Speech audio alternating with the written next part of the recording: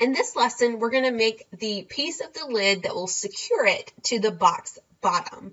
Now, the first thing we want to do is to draw another box shape. So I'm going to come over here and grab the box, pull it onto my work plane, and let me do the home view here. I want to go ahead and make that, let's just start with it being the same size as the box originally at 100 millimeters across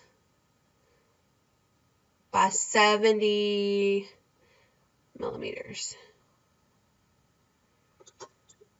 All right.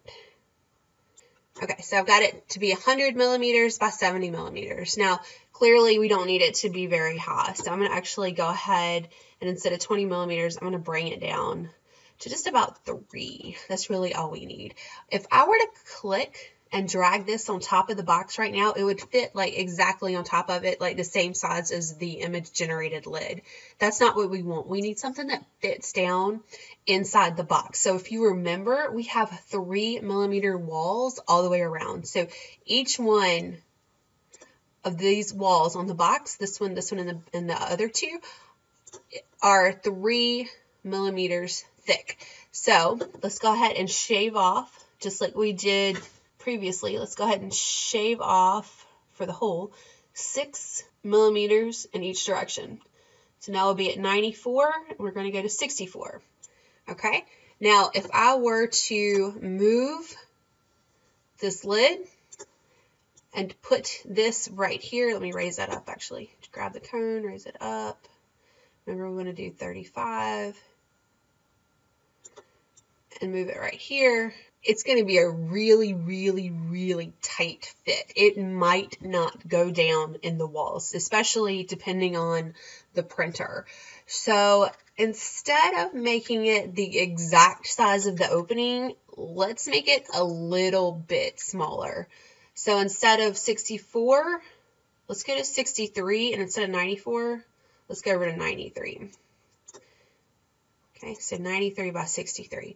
And now if I click and drag this, it's going to give me just a little bit of room on each side so that it'll fit down in there.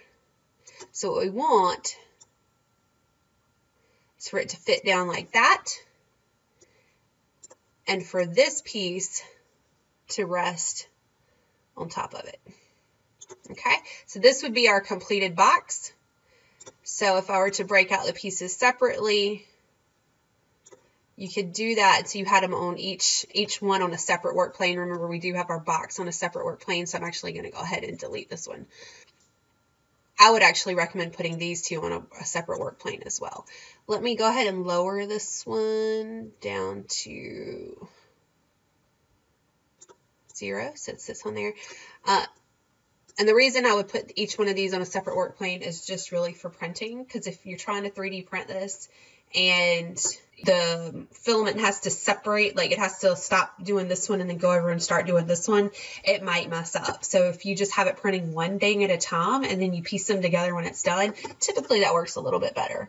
So let me also bring this one down to 0.